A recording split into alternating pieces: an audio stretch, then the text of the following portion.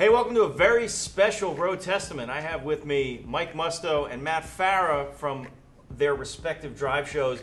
Do you know, the interesting thing about this particular Road Testament is that this is the first time the three of us have been in front of a microphone since we used to do that show RPM on Maxim Radio for Sirius Satellite. It made me sad when that show went away. I know. Well, considering all they did when they canceled it, were like, by the way, oh, it's over now. It's not like that there was like a... It's like...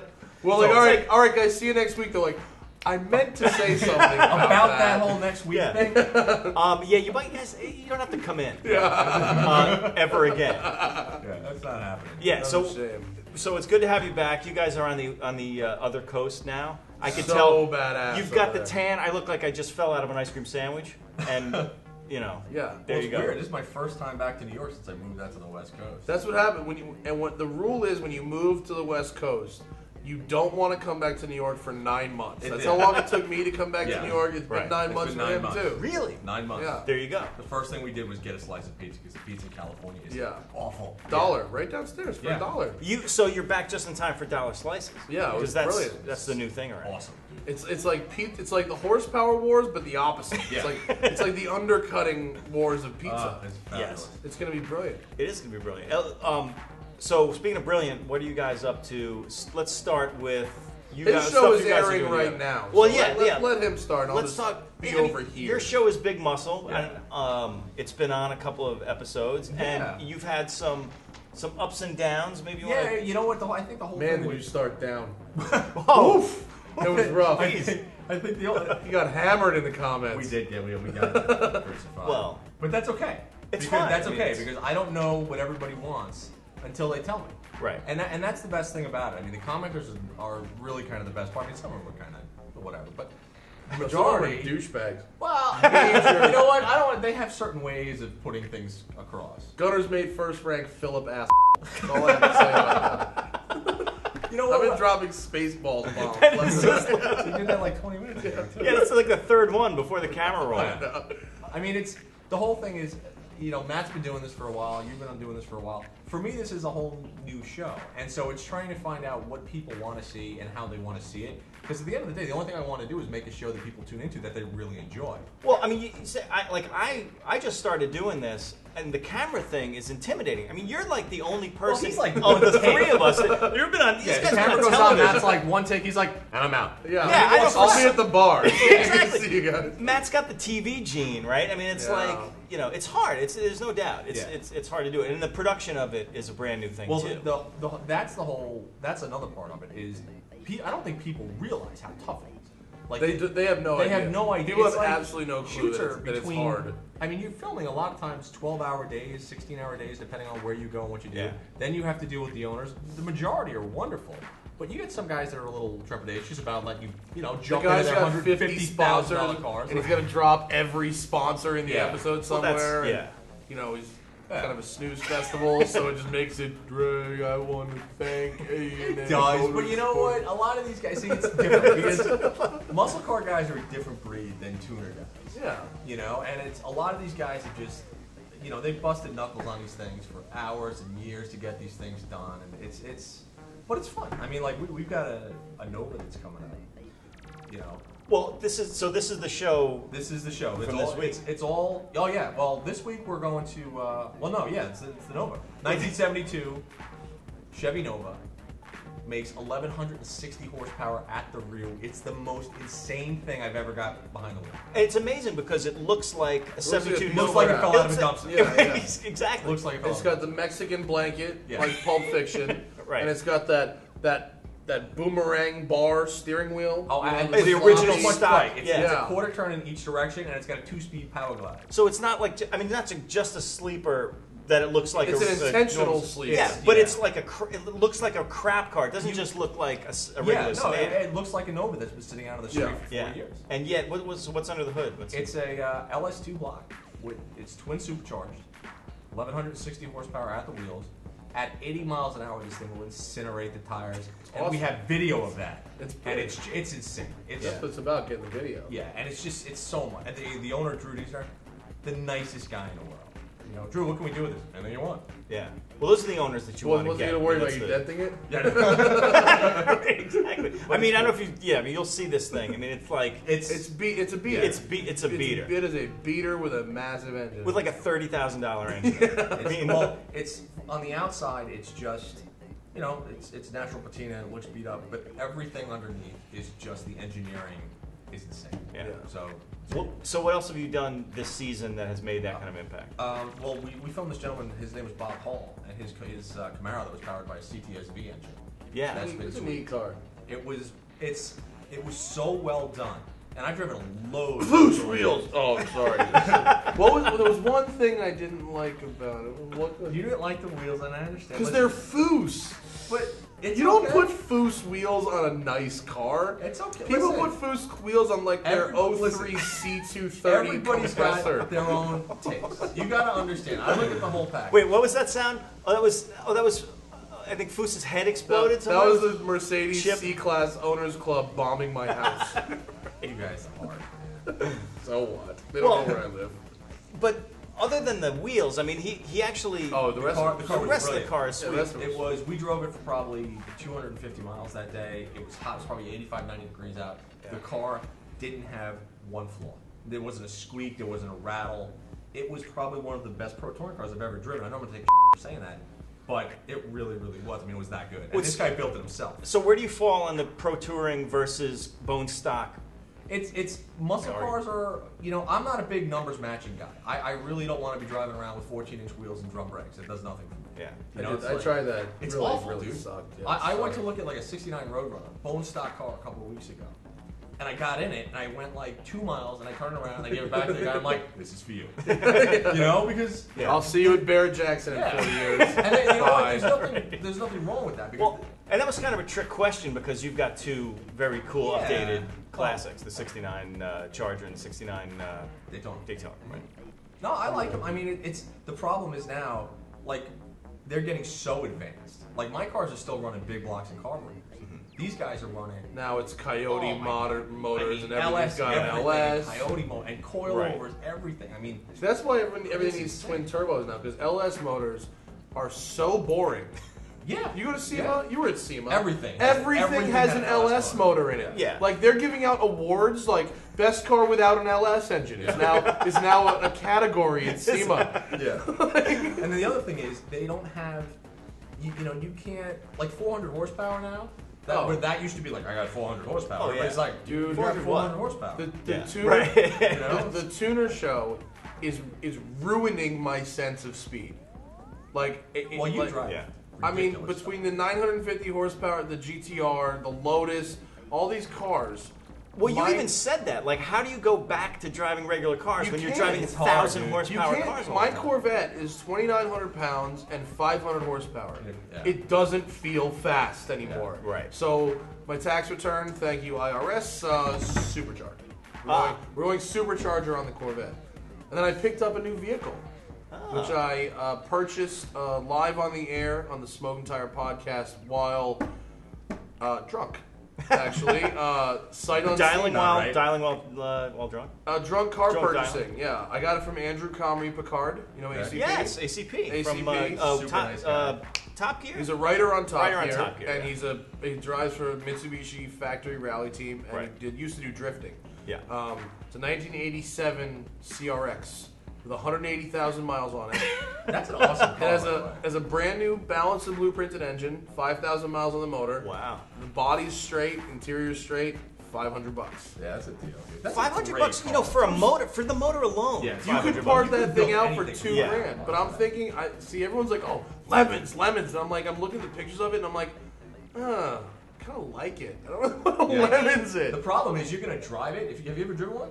No. It's a slot car. It makes the Mini. I know, I'm going to love it. Oh, it's unbelievable. I mean, it car was to like drive. the Mini before the Mini was there. But the other thing is, and I don't want to bring this up because people in the comments have brought this up, but you're not a small guy. No. So I'm sure it's going to be fun. You met ACP? He's 6'6". Well, no, I never actually did not know he was that tall. ACP is 6'6", and he drives, and he said it was fine. Yeah, okay. So I'm just throwing it out there because people are going to talk. Huh? No, because people are going to be thinking it. I'm not calling you fat. I just wanted to throw it out there. Fat, but it doesn't mean you got to remind me. I got mirrors in my house. I know this. You're a large individual. I'm not saying you're fat. I'm not saying you're It's fat. gonna be fat guy in a little car. That was It's gonna be. But you know what? I guarantee you're gonna love it. I'm gonna love it. Right. Of Bill course. Caswell of $500 rally car fame now Right. works with Bill Stein. Uh-huh. Said he will get me suspension if I want to turn it into a rally car. Oh. There you go. Front-wheel drive Rally Yeah, America CRX. I'm thinking, right? Yeah, that's. Yeah, but do you really want to beat? I mean, how many CRXs are really in mint this condition one- left on the it's road? not Do you like really this want one's to not- beat it? It's not mint condition. All right, It's but I mean, it's straight. yeah. It's straight. And it's All right. got some rust, and there's like the picture I saw. The bumper was a little. Well, On a good day, it's $1,500 to $2,000. Yeah. I got it for $500. Well, there's no doubt that CRX is a cool. It'd be perfect for rallying. But I feel And like Morningstar's going to drive it. I forget. Then you got about 5 minutes. No, of it. not in rally. Morningstar's going to daily drive it while I'm turning into a rally car. All right. I mean, I think you're gonna like that car. No, man. I think think you're gonna like You it. take that car to the canyon. I think. I just think. Here's this, because it's really hard to find a good CRX. So if you brought it up to good condition, I would be concerned about the rallying issue. Well, the other thing is actually getting it because it's in Canada. Oh no! It's in Toronto. Yeah, so is there going to be a camera on you as you're crossing the border? It's CDM, Canada Domestic Market car. Don't they make skates? I don't know. CCM. Oh yes. The super tax. And so, actually, Alex Roy will be accompanying me on my voyage Oh Jesus! to get my CRX. Well, this brings. You'll have fun. Yeah, is this going to be Good luck getting for? across the border. Just don't feed him any beef jerky. Who's? Yeah, exactly. Well, whose show is this for? Is this for your Live and show? Let Drive. It's for Live and Let Drive. Yeah, it's for Live and Let Drive. Cool. But it's 25 years old this year, so I can legally import it. Oh, from there you Canada. go. There Yeah. you go. Cool. That's the whole thing. Yeah. And then we're doing a tuner show again. And another season of Tuned. Yeah. Yeah, that's now awesome. the average horsepower of all the cars we tested in the first season was 581. It's the average horsepower. Yeah. If the shoots go, I'm not going to give away what we're doing. Okay. There's some wild. The average horsepower of the cars for season 2, if all the shoots go through the way I think, will be 894. That is the average. Spoiled bastard. How do you? I mean, that's the This thing. is the Like, problem. and first of all, how do you go back to driving a regular car? We were It is talking such about. a slippery slope. But second of all, right for the tuners themselves. I mean, are they going just too far with this stuff? You know what's funny? I'll let you. There's one car in specific that I've mentioned before, like the twin turbo Lamborghinis, Right. Where I'm going. No, this is too much. Now, granted, I've not driven them yet, but I just in my mind it's too much. You know, It sounds But, like a high number. I have a feeling that once I drive them, I'm going to go. No, not only is it not too much, it's not enough. Mommy. You No, know? I mean, are you driving them on like you did There will be a last couple of season, runways. Last season you did a couple of runways. There will right? be a couple runways. There will be a couple racetracks. There will be one possibly very, very cool racetrack situation. And there will be one car, and I won't say what it is, but it has 2,000 horsepower. What the hell? I mean, So you're driving the SS George Washington? Is that like a? do with it? I mean, that's, I mean, and putting power down though. I mean, you Yeah. have 2,000 horsepower. That car has slicks. What's the torque? I mean, torque number's got to be thousands. Well into the something, right? 4 digits. I'm Yeah. not exactly sure what it is. I mean, but that's absurd. it's yeah. I mean, well, it's stuff. I mean, production stuff is getting. I mean, the Shelby was just that new Shelby was just rated at 662. oh yeah, the new GT500. Yeah. Well, that's right. The and- most powerful and aspirated, naturally aspirated V8. It's not naturally aspirated. Oh, it's not. Supercharged. Yeah, but didn't they say the V8 itself was like? No, Like, don't I'm think not- so. Yeah, I don't know. I mean, all right. it's- Don't think so. All right. Supercharged. Well, you're right. you could be. That's fine. But I mean, But when still, that's a lot of power. well, yeah. Now the top supercar ranks are in the 7s now, right? So Aventador's over 7. Yeah. Yeah. The new Ferrari's going to be 7 The something. F12 will be Yeah. 7. Yeah, right. The F12 is going to be 7. I mean, I think so it's 5 or 6 years, or however long the Aventador lasts. Yeah. Knowing Lamborghini, what's it going to be 12 or something? It's going to be a Right. dozen years. The next Aventador will have 1,000 horsepower. I mean, they I can almost guarantee you. people were saying that the horsepower wars were over. No Obviously way. not. It's like, They're no, never going to be over. It's not a chance. Yeah, I think they're going to a smaller displacement. Well, we've got this X5M for bull run. Jesus, sorry, 1 lap. For 1 lap. So we're doing Right. next week. So you guys are doing 1 lap. So you guys each have your own shows, but together you were doing 1 lap. Together. 1 lap of America. Nice. That was Way to run with that. That was good. Oh, you were gonna say good? I was gonna say gay. I did say Oh, gay. okay. Yeah, we got the X5M BMW. Yeah. Oh, Which is- interesting choice. Oh, it's gonna Maybe- be fantastic. It is a brilliant automobile. I've had it for 4 days. I put 1,000 miles on it already. Air Okay, conditioned and that seats. in gas, that's $5,000. I'm getting 16 miles per gallon. Really? Twin turbo V8, man. Twin turbos. That's You fine, dude. I already Keep your 68 foot out of Charger, it. you're one Yeah. at But 10 it's miles. those. I tested the X6M at Spartanburg on the smoking tire, and Wow. the 5 is the same, just not heinous, and not impractical. Double negative there for you. Not impractical. Not See impractical. what he did? It's the opposite of the X6M. So we're driving that. It's sick. It's San Marino blue. Ooh, that's the. It's the really pretty light nice blue. car. Yeah.